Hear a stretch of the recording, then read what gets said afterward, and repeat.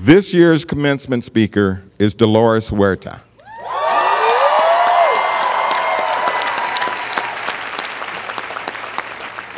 Dolores is president and founder of the Dolores Huerta Foundation. She is a labor leader and community organizer who has worked in civil rights and social justice for over 50 years.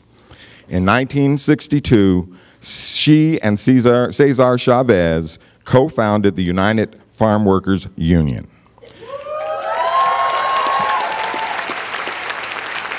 She served as vice president and played a critical role in many of the union's accomplishments for 4 decades.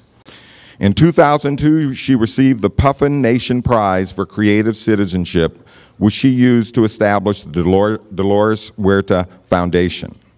The foundation is connecting groundbreaking community-based organizing to state and national movements to register and educate voters, to advocate for education reform, to bring about infrastructure improvements in low-income communities, to advocate for greater equality for the LGBTQ community, and to create strong leadership development. She has received numerous other honors, among them the Eleanor Roosevelt Award for Human Rights from President Clinton, and the 2012 award from President Obama bestowed, which was the Presidential Medal of Freedom, the highest civilian award in the United States.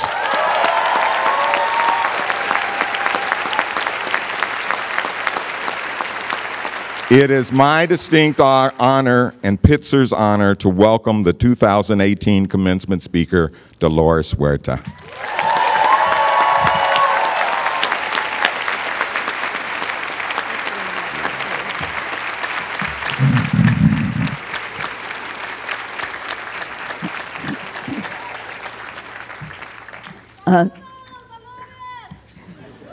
Thank you very much. I am very honored to be able to be with you on this glorious day of your graduation. And I want to thank so many people that are in the audience, the parents, of course, all of you students who worked so hard to arrive to this day, and of course, all of the teachers that are here behind us. Let's give them all a big old viva, okay?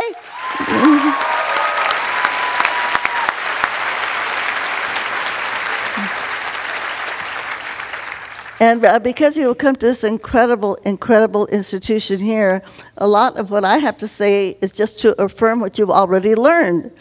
And maybe giving you some messages so that you can take them forward in your paths as you go forward in your careers, and also maybe to share them with your parents and families as you go forward. I know many of you are thinking about what occupations you're going to be going into. I hope some of you will think about going into higher education and, you know, continue your studies. And I say that because we are so needful of people like yourselves in higher education. As we look at our world around us today, and we wonder, how did we get here to this place in our United States of America, a land of freedom and equality? Not quite so, as we know. Well, I do believe that one of the problems is our educational system. And yes, we do have a great structure in the United States for education, but I think that we have to change the content of our educational system. I do believe that one of the reasons that we are where we are at today is because we still have, unfortunately, a land of abysmal ignorance in our society. Abysmal ignorance. And one of the reasons is because in our educational system, starting with kindergarten, we were never taught the true history of the United States of America, the Howard Zinn history of the United States of America. We were never taught who our first slaves were in the United States, the Native Americans, whose land we sit on, who we have never thanked or compensated for. That the African slaves that were brought here in chains to the United States of America, they are the ones that built the White House and the Congress of the United States of America. And so many of those buildings, that even Thomas Jefferson's Montebello, you know, the governor's mansion in Virginia, Thomas Jefferson didn't have to do a lot of work because the slaves did it all, so he could just study and write. And then, of course, all of the immigrants that came to our United States, people from Mexico. Mexicans are great, by the way. Give them a big old hand, okay?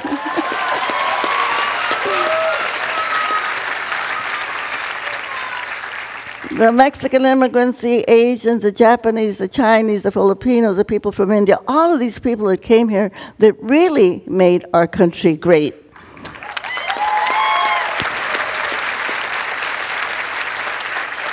And the contributions of labor unions. How did we get the 8-hour day? How did we get the weekend? How did we get Social Security, unemployment insurance, disability insurance, safety standards, public education? It was from labor unions. And this is not taught.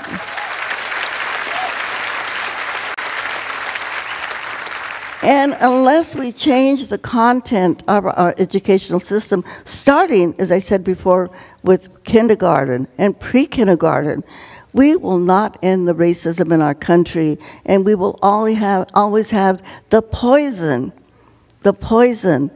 of white privilege and white supremacy.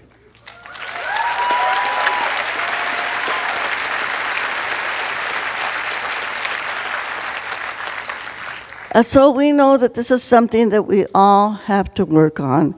And we also have to end the bigotry. Let's not look down on people who work with their hands.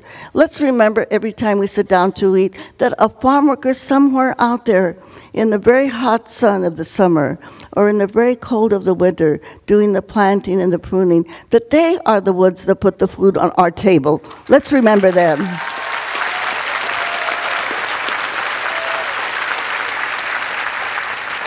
And all those millions of people that never had the great opportunity of going to a college, a place like Pitzer, because they never had the opportunities. They are also very educated. They just never had the opportunity to go to college. And let's not look down on them because, unfortunately, they were not as fortunate as we were. We have to eliminate that also. And we know that the one way that we all have to work to make all of this happen is to make sure that we, as we go out there in the world, that we do whatever we can.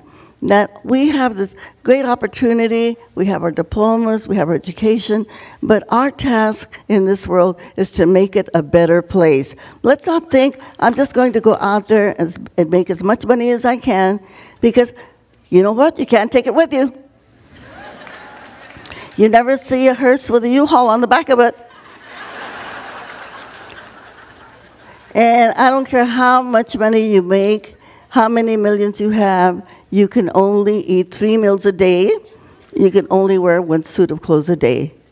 So our task in this world is we know that when we leave this world, we have to make it a better place. We have to leave it in a better place than what we arrived. And we have to fight very hard to see where are our tax dollars going. Are our tax dollars, the money that we spend, is that going to go for more prisons and more jails? In the United States of America, we have more people in prison than any other country in the world. This is shameful. And we know it takes more money to keep somebody in jail, or as Jesse Jackson says, than to send them to Yale. So we have to end this whole notion that we have of criminalization of our youth. My foundation, the Dolores Huerta Foundation, this is one of the main projects that we have, is to stop the school-to-prison pipeline.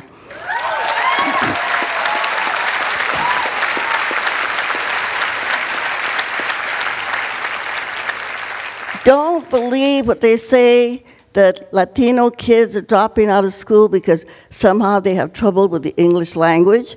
What about African American students? They speak perfect English, okay? But they are being pushed out. They are not dropping out. They are being pushed out of school.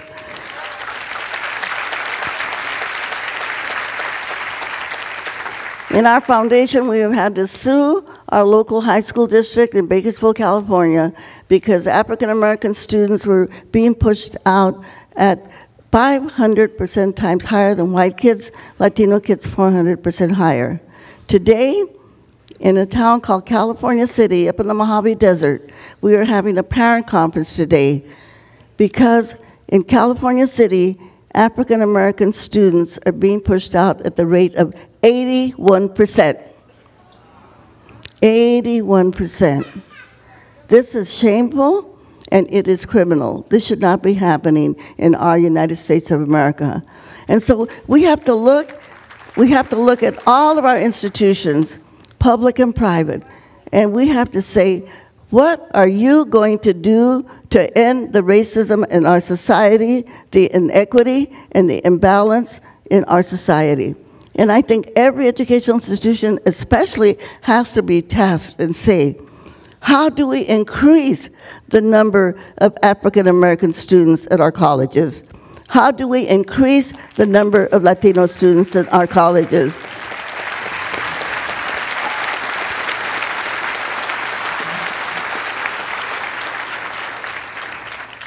And as the Black Panthers used to say, if you're not part of the solution, you're part of the problem.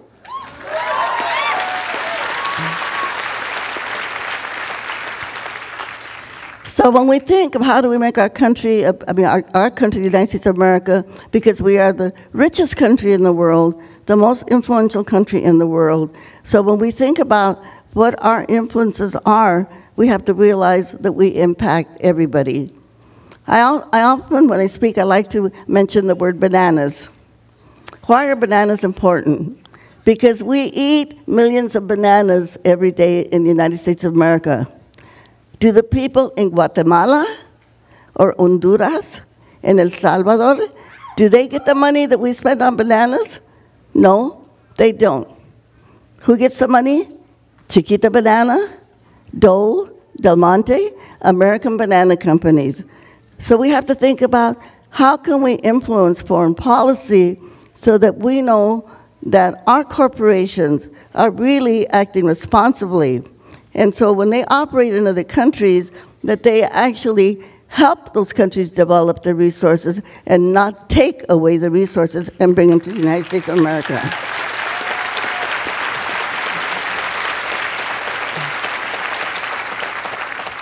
So I'm talking about a lot of policies that need to be changed in our United States. But I think that we can actually do this because actually we, the citizens, are the ones that elect the people that make the policies. And I want to quote Coretta Scott King. Coretta Scott King said this: "We will never have peace in the world until women take power."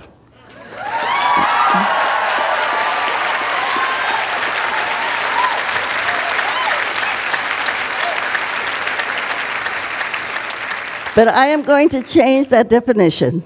I'm going to amend it. And I'm going to say we will never have peace in the world until feminists take power.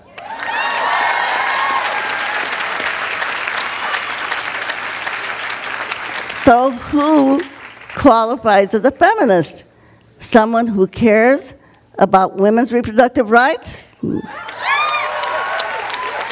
Someone who cares about LGBTQ rights? Someone who cares about the environment? And yes, someone who cares about immigrants' rights. And reminding everyone, unless you're Native American, your people came from somewhere. And to our Latino students, when they say to us, go back where you came from, hey, we have to answer, we are where we came from because we are the indigenous people of the continent.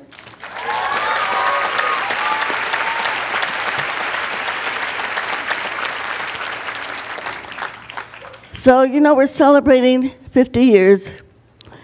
It's interesting, 2018, 50 years. When Dr. Martin Luther King was assassinated, when Robert F. Kennedy was assassinated. And so I've often heard many students say, gee, I wish I would have been there in the 60s. You know what? We're back. We're back, okay? These are the 90s.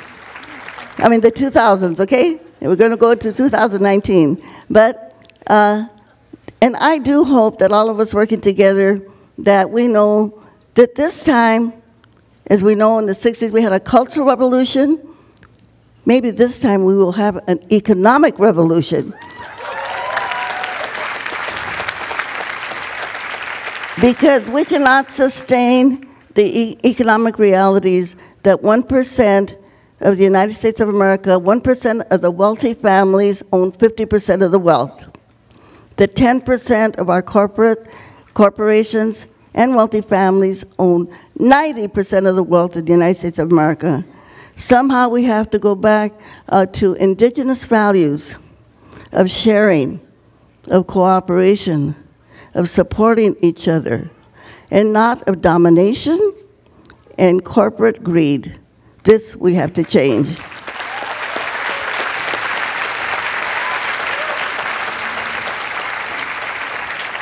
We have to think, how can we protect our tax dollars, the tax dollars that we spend, to make sure that the resources of our country are shared equally among others. And so people should not have to be homeless.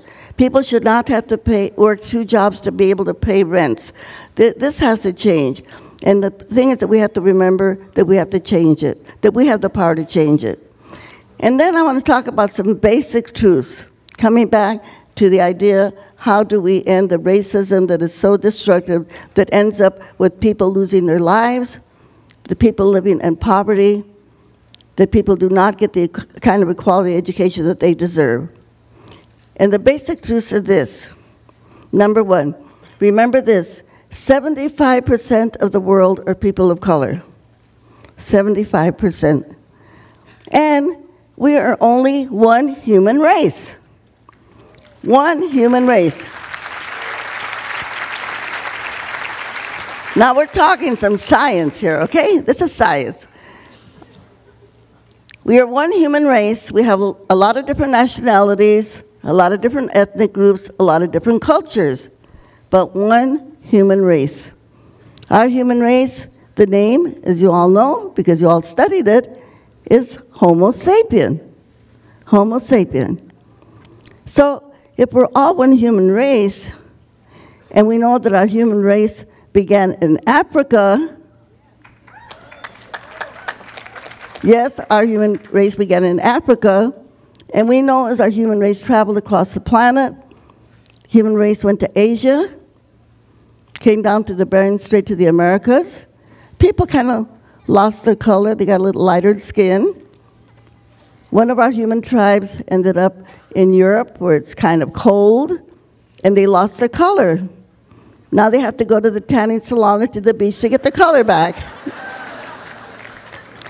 So we can say to David Duke and the KKK, to the White Citizens Council, to the alt-right, to the neo-Nazis, get over it, you're Africans.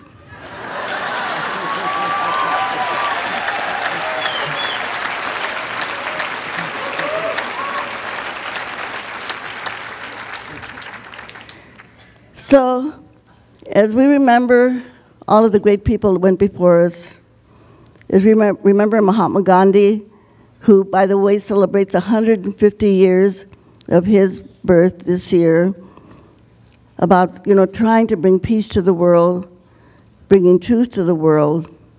And the last words that Robert Kennedy said before he was assassinated. If you can, look at the documentary Dolores, it's in there, okay? And you can now get it from our foundation, the Dolores Huerta Foundation, at DoloresHuerta.org, or from PBS. But Robert Kennedy said this, just before he was killed: we have an obligation and responsibilities to our fellow citizens.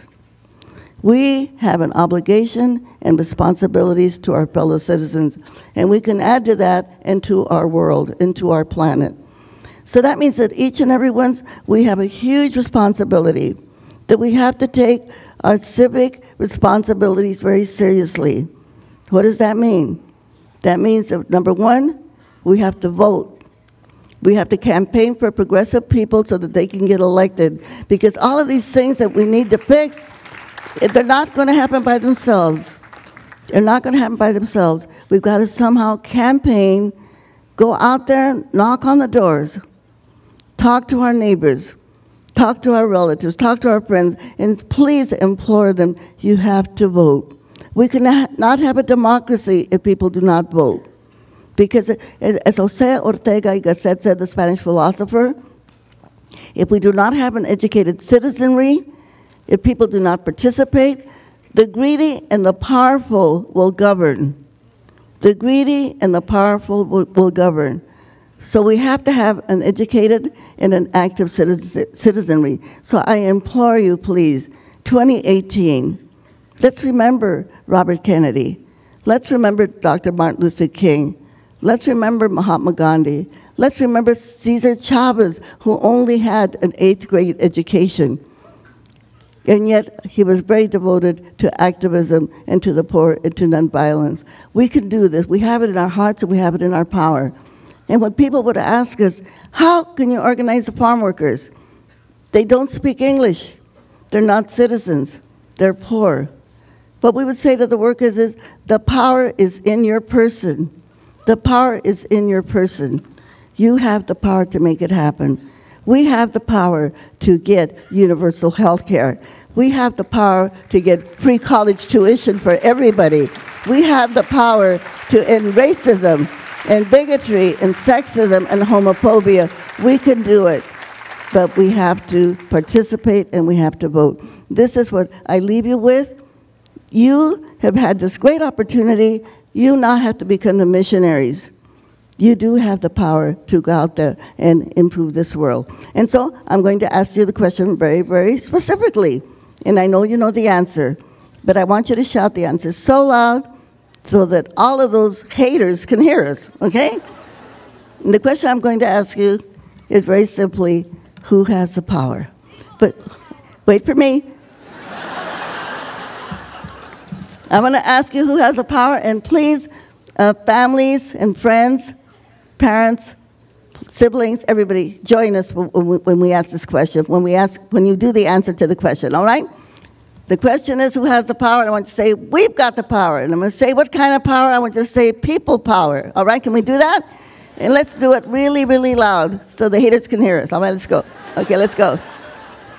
Who's got the power? What kind of power?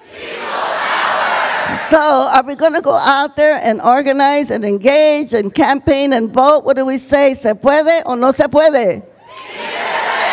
Okay, let's all do it with an organized hand clap. Everybody, let's go all together. Let's go.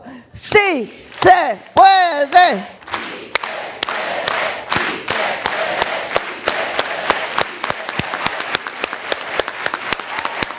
Muchas gracias. Thank you very much. Muchas gracias. Thank you.